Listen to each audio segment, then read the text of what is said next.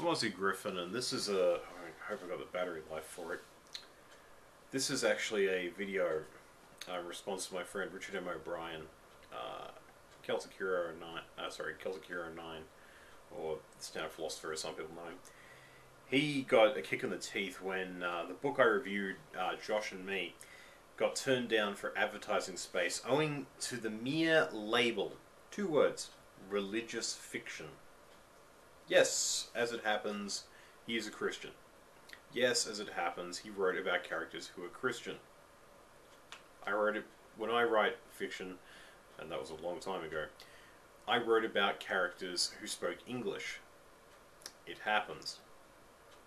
As someone who reviewed the book cover to cover, I can't say that religion doesn't, the faith aspect of it doesn't play a part. However, it is completely balanced, and it is nowhere near as glaringly predominant as you see in a lot of other things. And I thought about how to pitch that for him, because yeah, he was coming short on ideas. How do you get around that much baggage? And the answer came to me in a meditation I had on nature. It's only human beings that draw lines on nature. We try and separate things into where we think they should be. Nature does the opposite. It doesn't give you any reward for stagnation. In fact, it slowly erodes you if you do. So you have no choice except to grow and to learn and to experience.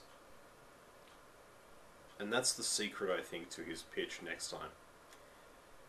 You've got to say, it's a book about children growing up and experiencing things with faith and friends and family and community.